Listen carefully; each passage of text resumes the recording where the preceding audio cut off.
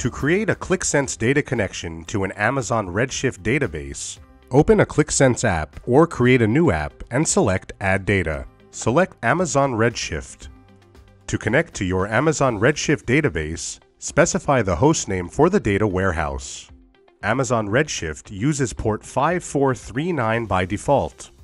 If you have set up Amazon Redshift to use a different port, change the default port number. Enter the name of the Amazon Redshift database you want to access.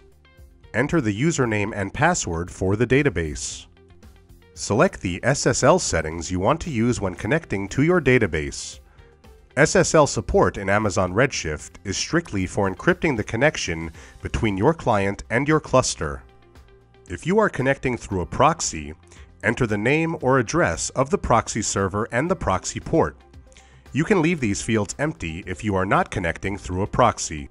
At the bottom of the connection dialog, you can enter a new name for the connection, or you can leave the default name. Click Create to create the connection that will be used when selecting and loading data from the database. To select data, select an owner from the Owner drop-down list. The tables available to that owner appear in the Tables menu.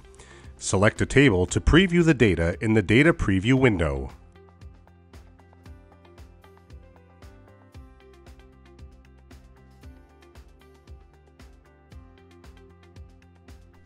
In the Data Load Editor, click Load Data.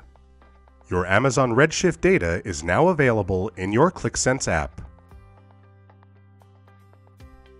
And that concludes this video. Thanks for watching.